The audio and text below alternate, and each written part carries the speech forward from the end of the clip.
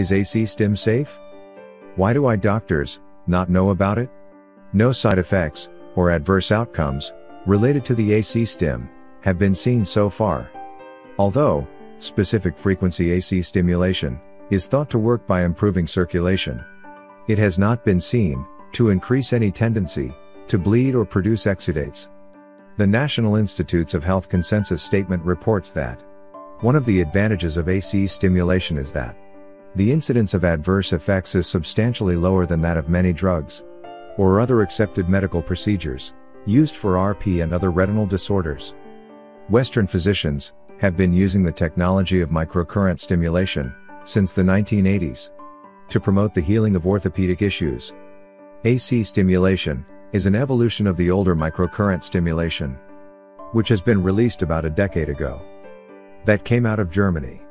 Researchers have found that alternating current stimulation showed better clinical efficacy for retinal issues than the older microcurrent stimulation.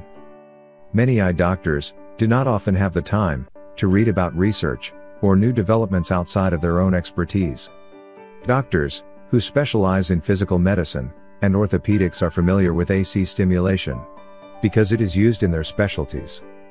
There are published studies on the effect of electrical current stimulation on vision restoration and how it increases cellular energy potential. But again, this would be outside the usual expertise of many eye doctors. AC STIM is administered by a specific frequency alternating current through electrodes attached around the eyes, on the auricular points and acupoint of Fengqi on the back of the neck. During the treatment, patients generally experience a sense of visual excitement. 70 to 80% of patients have reported at least one noticeable positive result from the therapy. The vast majority mentioned a combination of improvement that significantly improved their life quality.